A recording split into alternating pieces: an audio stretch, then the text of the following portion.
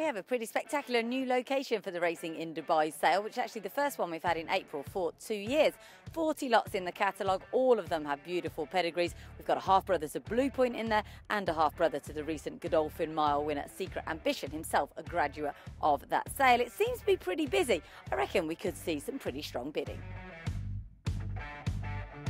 Maybe the pretty new location helped, as the buyers were out in force, in complete contrast to the previous day's horses in training sale.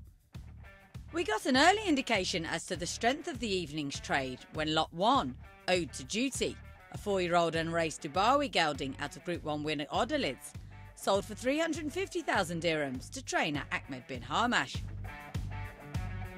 He was one of 6 horses to reach the 300,000 dirham mark, including top lot First Winter. The winner of 2 of his 7 starts for Charlie Appleby, the 4-year-old son of Dubawi seemed to be in the ring for ages, but it was again bin Hamash who secured the winning bid for 500,000 dirhams.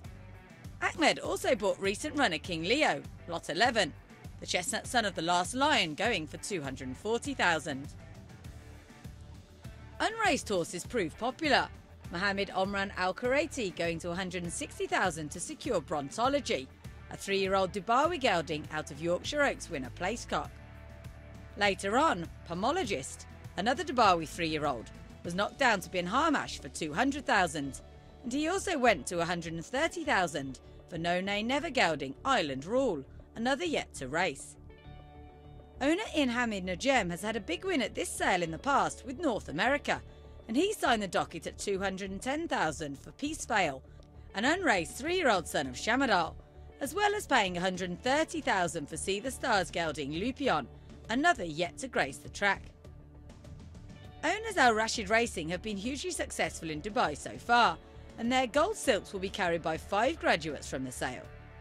They include unraced pioneer of the Nile gelding Tahaqua, who went for 350,000, while they also splashed out 300,000 on the 69 rated Golden Horn gelding Bosphorus, and another 350,000 on Royal Touch, a Dubawi half-brother to Group 1 winner Far.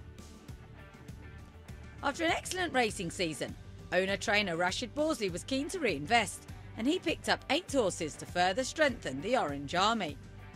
They included the sales-only American Pharaoh, unraced 4-year-old gelding Confidential Act, who cost 240,000, as well as 3-time winner Boccaccio for 180,000, and the 100-rated Lord Tennyson for 70,000. Rashid also forked out 170,000 for Gallagher, an unraced 3-year-old son of Oasis Dream. Sayed Hashish and partners the Rafai family remain some of UAE racing's most enthusiastic owners, and they went for one of the sale's nicest pedigrees, going to 80,000 for Lot 25, Desert Destination, while 65,000 was all that was required to secure Golden Horn colt Jacksonville.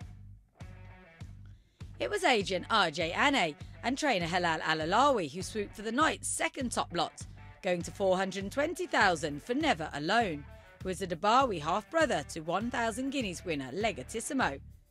At the other end of the spectrum, 70,000 was all that was needed to take home Secret Ambition's half-brother Underwater Attack. That honour going to owner Abdullah bin Touk Al Madri. At close of play, all 40 lots sold for 5,515,000, an average of just under 138,000 per horse. A good night's work then for multilingual auctioneer John O'Kelly and for 6-time UAE champion trainer Satish Shima, who will welcome around 12 new horses through the gates at Zabeel Stables. As you know, we talk every year, and it's one of my favorite places to buy horses. I tell my clients right off the bat, your 25-30%, you get a discount. The horse is already flown in the country, quarantine done. The top pedigrees, yes, they may not be perfect in many ways, but you can't beat these pedigrees. So, and we've, especially at Team Zabeel, we've had amazing results from the first sale onwards. And we are still doing well, and we've brought horses from maiden to the Dubai World Cup day a few times, and of course many times in the carnival, etc. So yes, it's a great sale for the local population who love horses and horse racing. Easiest way, this just today, a gentleman who bought his first horse, and he works for the Mars program. And it's nice to get people from different parts of different aspects of businesses, etc. And that's always been my objective, to encourage people from all walks of life. And especially this sale, I think we've got so many new people involved, which is only a good thing. And we'll keep going. And like I said, there's some good pedigrees. Although I find this year is the first year we do have some more grass pedigrees. And so I would definitely request the Dubai Racing Club to make some grass racing for our clients and to keep them all happy and encourage them for future. With trade so strong, it's possible that a few budding owners might have missed out. Never fear, the Godolphin team are likely to send over another bunch of horses in September.